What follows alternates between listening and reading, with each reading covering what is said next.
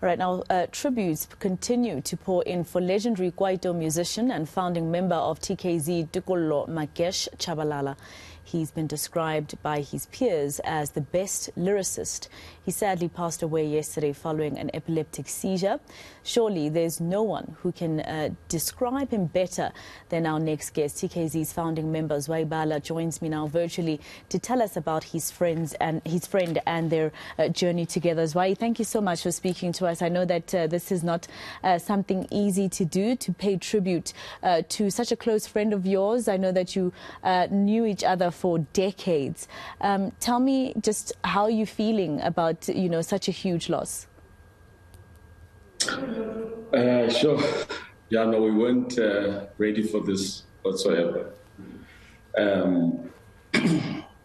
Yeah, it's kind of surreal because I was saying on one of the interviews earlier that,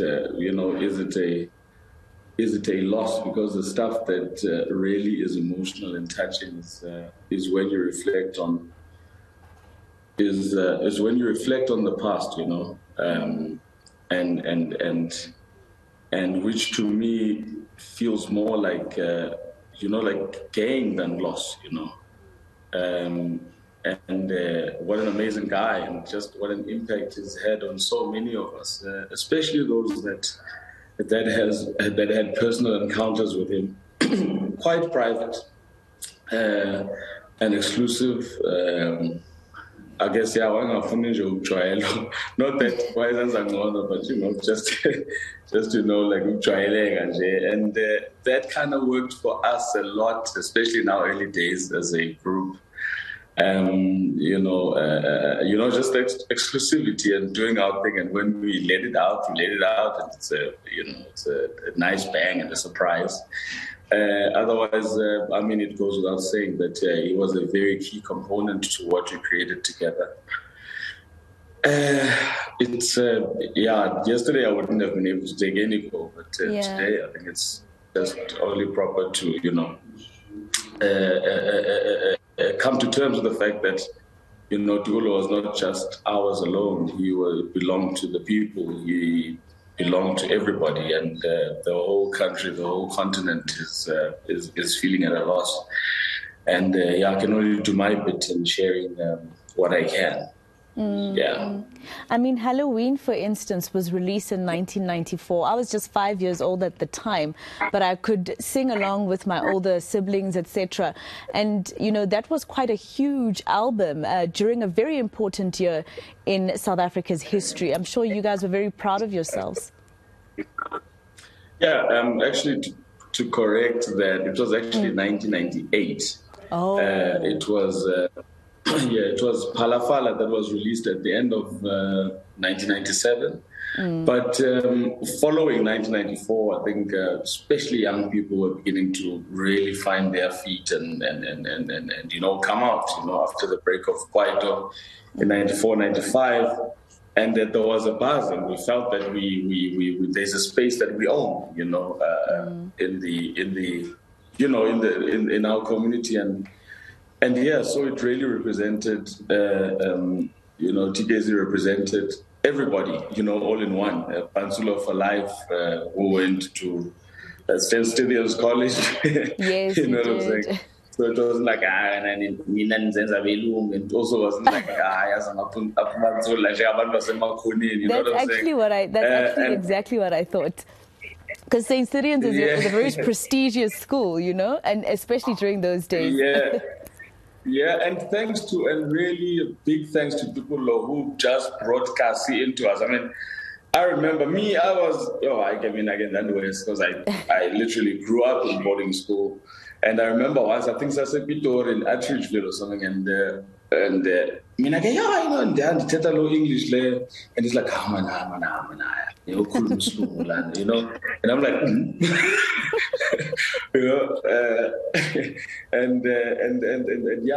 TKZee was,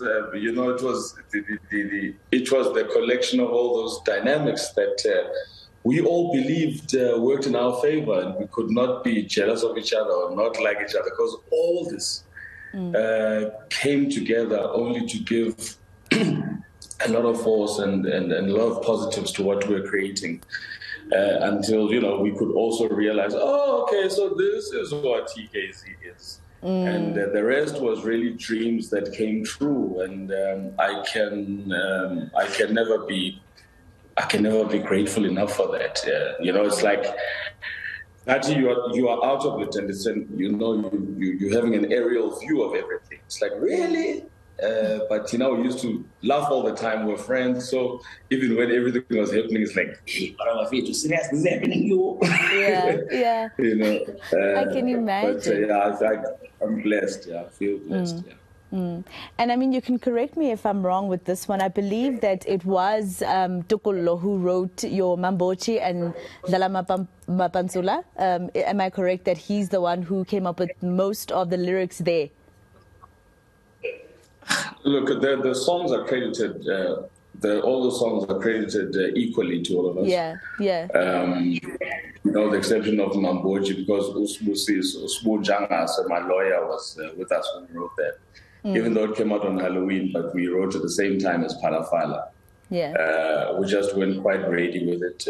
But yeah, we shared everything equally because we believe that everybody's input was just like, it just added so much. It just, it all became part of the song. So even if someone were to sample any of the songs and say, no, I just want I just want that part, then it's going to be Kabelo that gets, because he wrote that part. No, we all have rights to everything that we created. And, and going forward, even though I don't know how we're going to go forward, but, what is due to Tokollo will always be due to Tokollo. He's got perpetual rights to everything that he had rights to as appeal.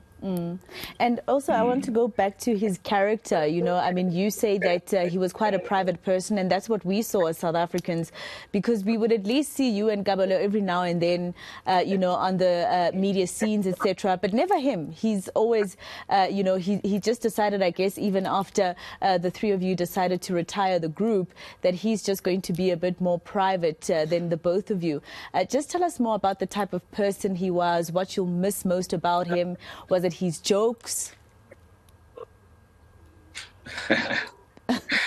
Yeah, it was certainly jokes all the way, especially with people that he knows. I mean, with us, Tina, we laughed all the time, even when we were not doing that great. We had so much to laugh about. So the more stories you have together, because he's the private person that he is the more stories that pack up, and then you remind each other of stuff from 24 years ago, like being friends, and I think it's laughter that really got us together in the first place. I remember even at high school, I got close to Kabelo, sooner Kabelo Kalawa.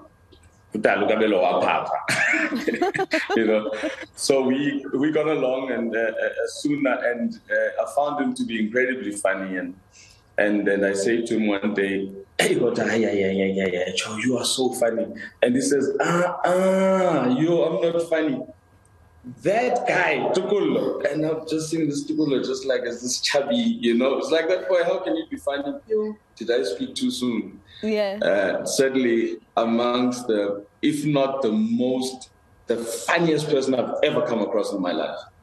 And I think it was based on that. And, so making music, being creative around the kind of content and the kind of messaging we're going to have in the songs, I came with that kind of humor because we were looking for different ways of communicating certain things and differently, and you know what I'm saying? So I guess we were always intrigued by each other's creativity, and a lot of stuff obviously did not make it onto the records, but yeah, there was a lot that went in there that entertained us even as friends.